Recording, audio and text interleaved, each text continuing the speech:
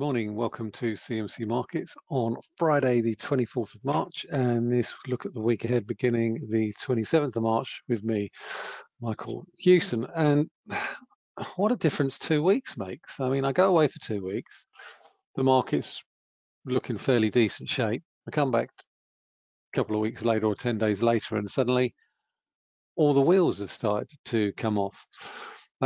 So as we look ahead towards the next few days and the end of the month and the end of the quarter, we've seen a significant shift in investor sentiment, and it's not quite clear why that's happened.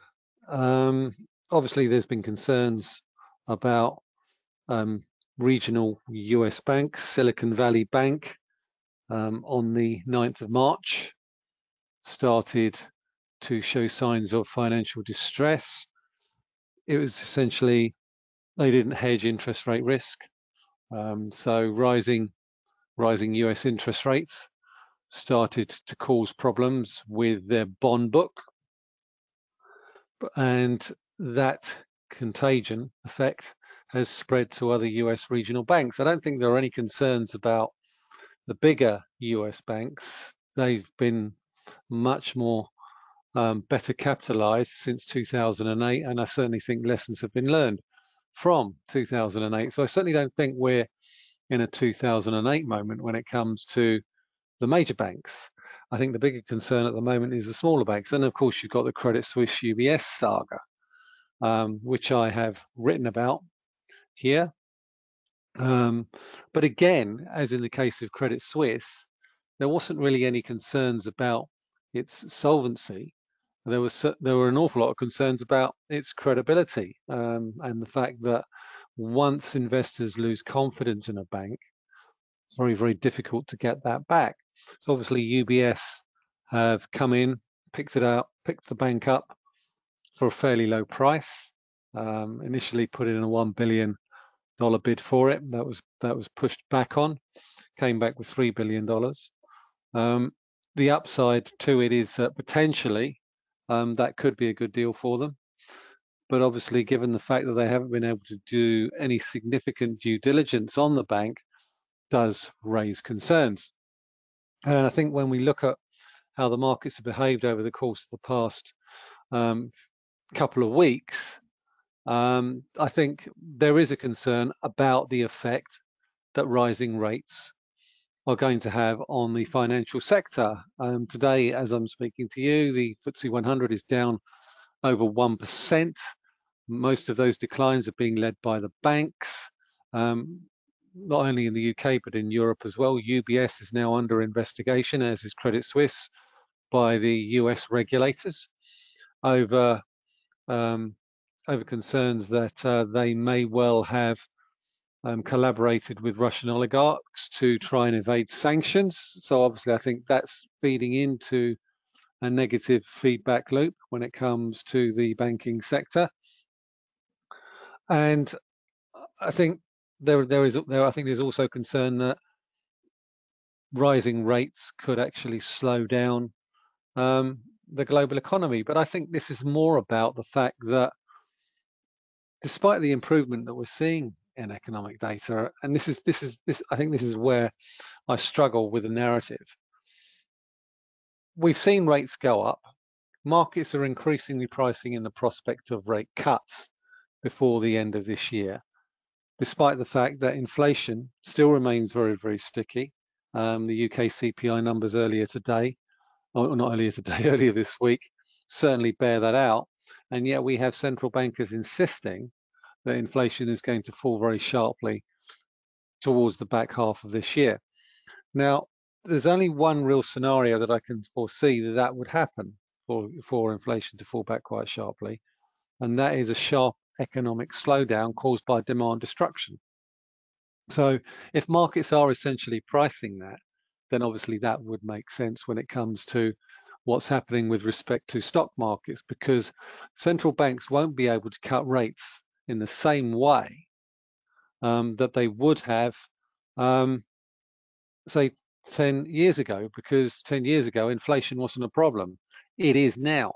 And although price pressures are starting to ease, certainly on the headline level, core prices are still looking very sticky, and nowhere is that better borne out or better illustrated by the jump that we saw in UK CPI, core CPI, from 5.8% to 6.2%. So next week we've got US core PCE. I think there is a slow shift in the narrative that perhaps we are closer to the end of the rate hiking cycle than perhaps we were or thought we were 2 to 3 weeks ago. So the peak terminal rates for the ECB, the Bank of England, and the Federal Reserve have come down quite a bit over the course of the past few days. But that doesn't necessarily mean that we're going to start to see rate cuts when inflation is still well above that 2% target. So I think what we're seeing here is, I think, an awful lot of concern about the banking sector. The bigger question is whether that concern is justified. But I think more importantly, whether or not what we're seeing now as we come to the end of the quarter will continue into Q2. I mean, when I look at the FTSE 100, I was fairly bullish on the FTSE 100 at the start of this year, and it's completely unraveled. It's completely unraveled in the last 2 to 3 weeks. Since the beginning of March, this is obviously the end of last year, since the beginning of March, 9th of March, when the SVB, Silicon Valley Bank headlines start to hit the headlines, last time I did one of these weekly videos, we've fallen off a cliff. And obviously one of the reasons why the FTSE 100 has been affected so sharply is because it has an awful lot of banks in it, Barclays, HSBC, Lloyds, NatWest, but it also is very energy heavy as well, and oil prices have come off quite significantly over concerns that all of this banking turmoil will constrain their ability to lend going forward, and that will slow global economic growth and ergo slow demand for goods and services, because essentially if banks aren't lending, businesses can't grow, and consumers can't access credit in the same way that they have previously.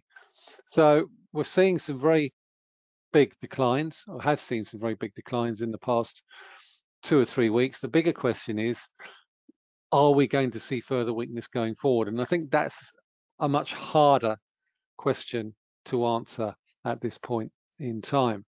We are, or do appear to be, finding support in and around these areas here. So we're looking at 7,300, 7,250. And we did see a little bit of a spike down back on the 20th of March, down to 7,205, but we closed very much on the highs of the day. So I think for me, with respect to that particular day there, when all of that Credit Suisse headlines were hitting the headlines, there was an awful lot of concern that, you know, perhaps if UBS hadn't stepped in to rescue Credit Suisse, we could have seen much heavier declines. But overall, I think looking at 7,300, that looks to be a very key support level going forward. So I'm going to knock that line out now that it's broken and we're starting to roll over. And the big support level for me, 7,300. So the FTSE 100 has really been hammered over the course of the past 2 or 3 weeks, and consequently, we've lost all of our gains so far for this year. Now, as I say, I haven't lost my constructive view on the FTSE 100. I still think this sell-off is slightly overdone, but nonetheless, I have to be directed by the price action, and the price action at the moment doesn't look great, but we are just above support, 7,300. The DAX has fallen off quite significantly. As I speak to you now, Deutsche Bank is down around about 10%. So there's certainly concerns about the European banking sector. And we're seeing here similar trendline support on the DAX coming in just below where we are now, but also in line with those lows that we saw again on the 20th of March.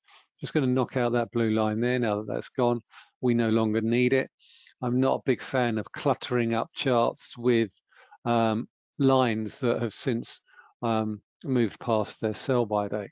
So we are heading back to support, this trend line support from the lows back in October. And the key test for me will be whether or not we're able to hold above that trend line support, but more importantly, also above the 200-day moving average. Let's just have a quick look at the weekly chart. Again, here, that's not really telling us that much, but certainly as we come to the end of the quarter, the DAX is still higher than when it started the year. So certainly in terms of European stocks, still in the uptrend, even if the FTSE 100 is turning out to be slightly more problematic when it comes to potential further gains over the course of the next few months. The DAX is still very much in the uptrend. S&P 500. Despite all of this noise around US regional banks, US markets have been fairly constrained. They've been fairly, when I say constrained and orderly, we haven't seen the sorts of declines in the US that we've seen here in Europe. And again, I'm not really sure why that is, apart from the fact that obviously US yields now are much lower than they were at the start of the month. US markets haven't really seen the benefit from that, but then again, US markets are much more highly valued relative to the European peers. So we still remain very much in a range on the S&P 500. We could potentially draw a line through these highs. I'm not going to do that because it's not a particularly elegant line, and it really does suggest to me that we're probably still in the range that we've been in since the start of the year. And I don't think that's likely to change anytime soon. However, if we do get a breakout, it'll be interesting to see how it plays out. What has been notable, however, is how the NASDAQ has outperformed over the course of the past few weeks. It's actually higher from the 9th of March, and the Silicon Valley Bank headlines hit the wires, unlike European markets, which have fallen quite sharply. But interestingly, it's still below the highs that we saw from September, January, and now. So this 12,850 level is increasingly becoming a very important level. Interestingly, it might be worth drawing a little bit of a line in through here just to see whether or not there is any evidence or convergence of support levels, and there does appear to be evidence of support levels. What is also interesting is that we've had a bullish cross on the 50 and the 200-day moving average.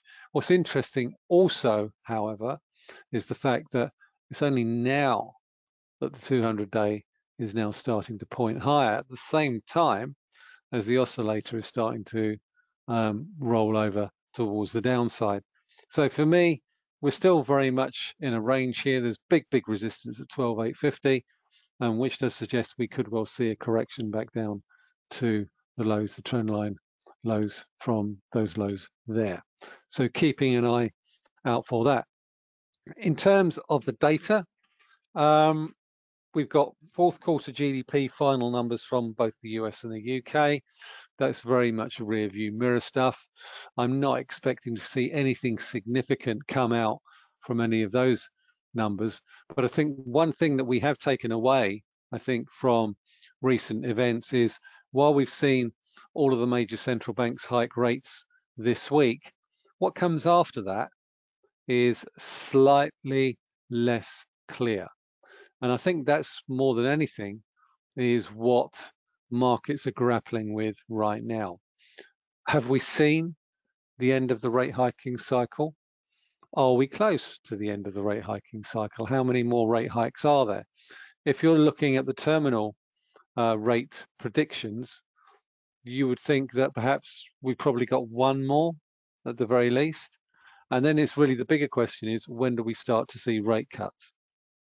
Currently, markets are pricing in rate cuts by the end of this year for various reasons, either softening inflation or rising unemployment, or both. I still think it's unlikely that inflation will fall as fast as markets are currently predicting, which means that the baseline level for interest rates is likely to be higher for longer. And the bigger question is, how will that affect market pricing when it comes to equity markets?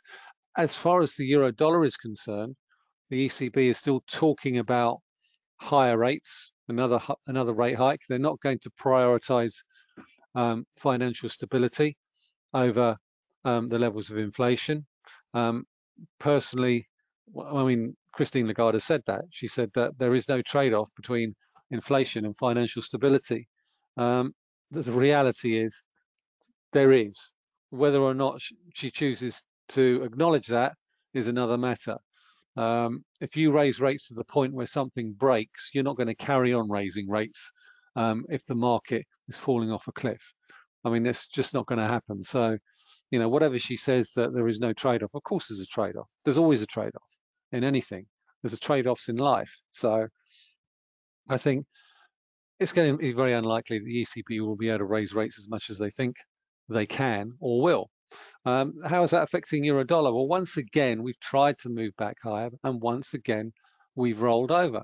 And one of the reasons we're rolling over at the moment is because of concerns about the European banking sector and what's happening there. But also, we're starting to see a little bit of a slowdown, particularly on the manufacturing side, in French, German, as well as the UK economy. Those services is now starting to show signs of life. So we're still seeing mixed messages when it comes to the economic data. But overall, euro dollar still remains in the uptrend that it's been in since October. And while that is in the uptrend that it's been in since October, it's interesting that it's pretty much closely mimicking the way the DAX has been behaving since those October lows. So certainly I think using euro dollar as a bit of a proxy for the DAX, that still works. So it'll be interesting to see whether or not that dynamic breaks down over time. Looking at cable, again, cable's holding up better than expected, but once again, we're still in the range. So top of the range, 124.5, finding a few offers above 123, 123.50, rolling back over again. So again, I think with the cable, we're still very much in a sideways trading range. I don't see that changing anytime soon. Let's get rid of that red line, don't need it anymore. It's cluttering up the chart. And as I say, if it's not really serving any useful purpose, you don't need it. So we've seen a move in cable. I've put some Fibonacci retracements on this. We bounced off this support level around about 118 in the short to medium term, which more or less coincides with this low roundabout here. So very much in the range for cable. Expect that to continue over the course of the next few days. Interesting on euro sterling, we're trading in a bit of a triangular pattern here, but again, still very much solid support from the trend line through here, but also with respect to the 200-day moving average and those series of lows through there. So anything down near towards 87 offers a fairly decent area of support. Anything up near 89, decent area of resistance. I think the interesting one here is going to be dollar yen, because we've finally broken below 130 on dollar yen. So we are starting to see a little bit of yen strength. I think a large part of that could be because of its haven qualities. When equity markets sell off dollar yen, the yen tends to strengthen. But again, we're still very much in a little bit of an uptrend. We ran into resistance at the 200-day moving average. That did manage to remain intact, and we've now rolled over. So it'll be interesting to see whether or not we're able to take out these series of lows through here around about 129.80. I think there's potential for further weakness in dollar yen, and we could well revisit the lows of 127.20, certainly based on the chart that we're seeing here. What I'm also looking for next week is flash CPI from the EU, 31st of March. Obviously, we've seen a 50 basis point rate hike from the ECB at the last meeting, in line with its previous guidance in January.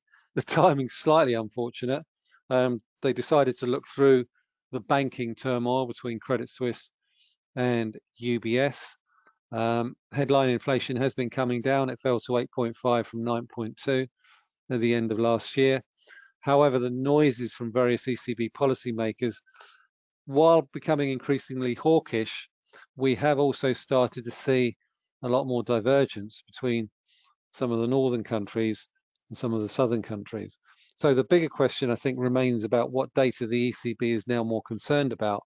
They've, on the face of it, said that they're not really that concerned about financial stability, or Lagarde has said that. I don't buy that for one moment.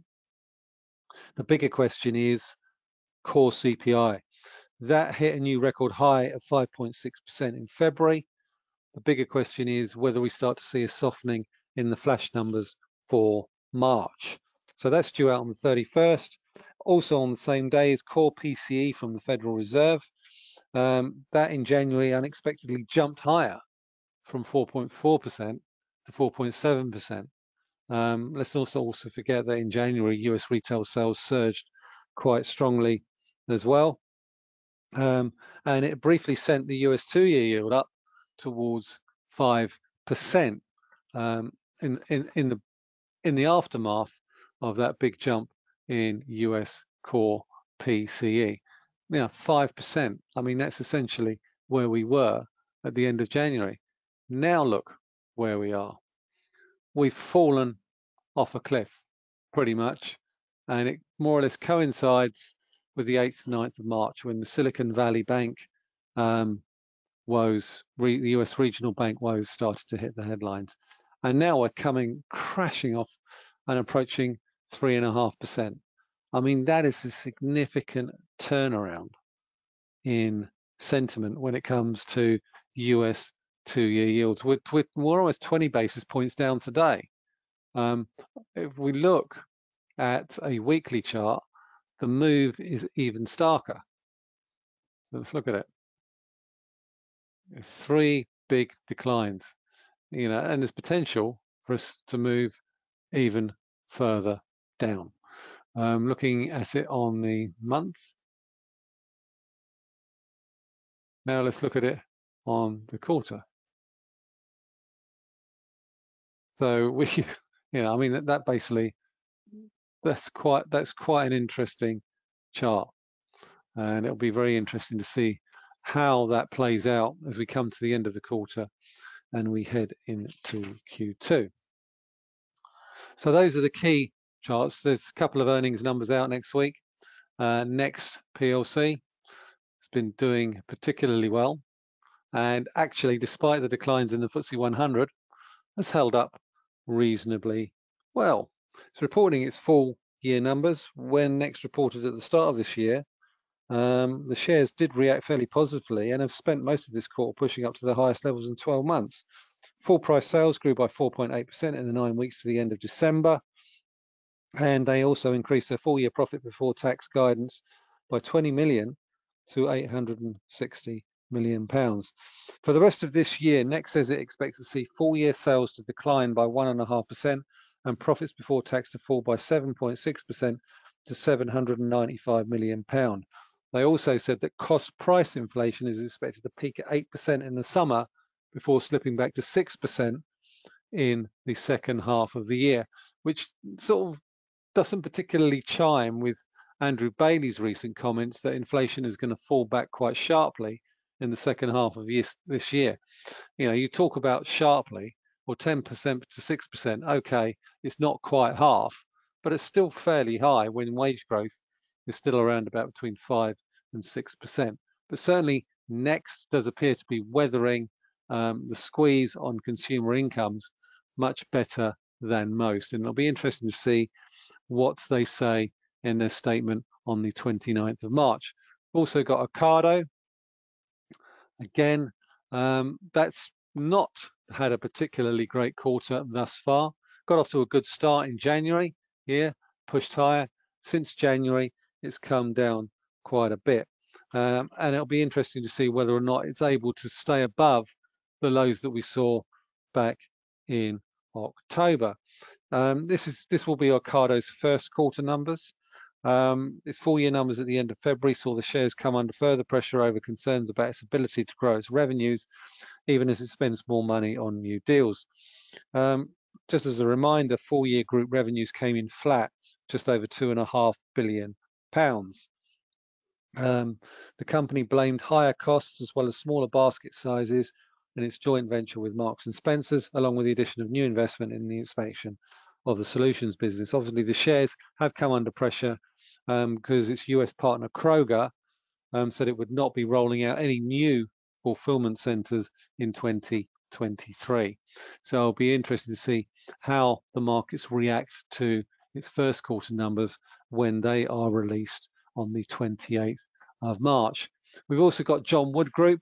Those of you will remember that the last few weeks have seen quite a bit of volatility in this share price because the Aberdeen-based oil field services and engineering company has become the target of private equity fund Apollo Capital Management, and where the company has rejected 4 bids for the group over the course of the past few weeks.